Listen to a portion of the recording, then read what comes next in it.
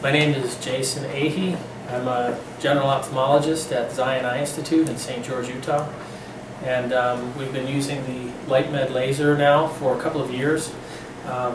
When we initially bought the laser, I did some research on several lasers, but this was the best laser that we found. It's very compact, easy to use, the optics are excellent, and it also does SLT as well as YAG treatments. And for a while we used the laser. We've had great experience with it.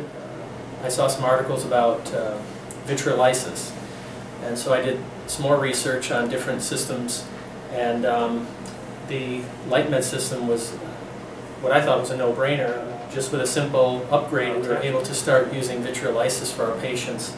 I knew the procedure was safe from the literature that I read, and it's fairly easy. The patients really like it, and it works very well. The procedure is covered by insurance, and there wasn't much barrier to entry from a cost standpoint, and the reimbursement is excellent. So we found it to be an excellent addition for our practice and for our patients.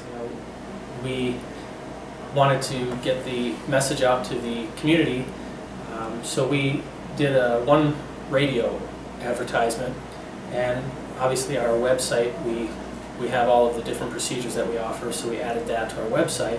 But between the one radio ad and our website, we had a lot of interest from the community, a lot of calls, patients coming in to learn more about it. And as we got more efficient and word spread, our local newspaper offered to come and interview one of our doctors about the procedure.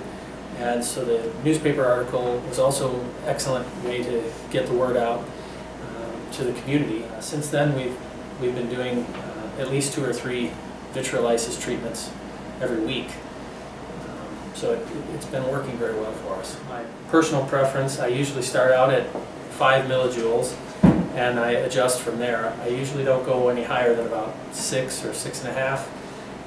Sometimes I reduce the laser if I need to, but right around 5 millijoules usually works very well.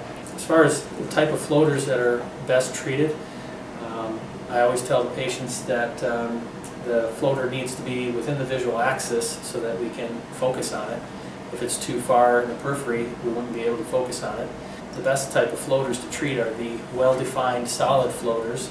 Patients can usually describe them very well to you, but the solid, more well-defined floaters are very easy to treat. It usually takes somewhere between 150 and maybe 450 shots to treat a specific floater, and very rarely do we need to come back and do a second or a third treatment.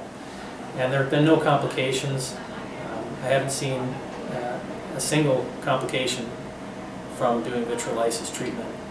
And we do at least a couple of procedures a week, and it just works very well. We've had excellent feedback from all of our doctors and our patients, and I would recommend it to anybody who's looking to get into vitreolysis. The LIGHTMED laser is by far and away, I think, most comfortable, best optics, cost-effective laser to get into that.